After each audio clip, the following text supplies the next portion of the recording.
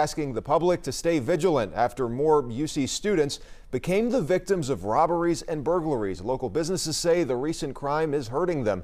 WLWT News 5's Lindsay Stone joins us live from Clifton with what campus police are saying about these incidents. Lindsay. Well, Chris, University of Cincinnati Police is teaming up with the Cincinnati Police Department to investigate a string of burglaries and robberies happening off campus. 3 more incidents in the last 4 days, and it's left local residents and businesses feeling frustrated.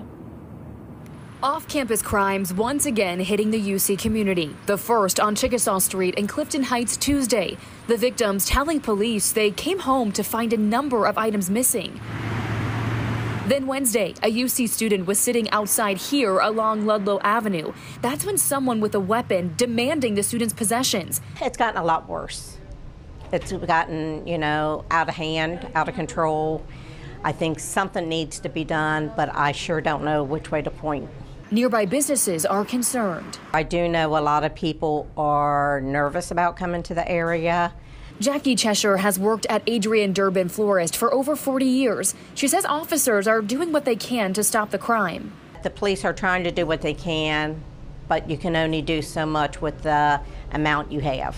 Then on Thursday, a man says he woke up to find a stranger in his home on Burnett Avenue. He walked the person out and called police, then noticed some of his belongings were gone. Burglaries and robberies are down year to date on and around campus, so it's not some major trend. Cincinnati Police tells me they've actually seen an 18% decrease in burglaries and breaking and entering offenses compared to last year. Still, they're asking students to stay vigilant. Do your best to lock your windows, lock your doors, keep the bushes trimmed and the environment around your house kind of free of clutter, so it's less tempting for people to try to conceal themselves around that. Campus police telling us this is a very safe campus and they take student safety very seriously. Now, if you have any information on any of these incidents, you're asked to call Cincinnati Police. We're live tonight in Clifton. Lindsay Stone at WLWT News 5. All right, Lindsay, thank you so much.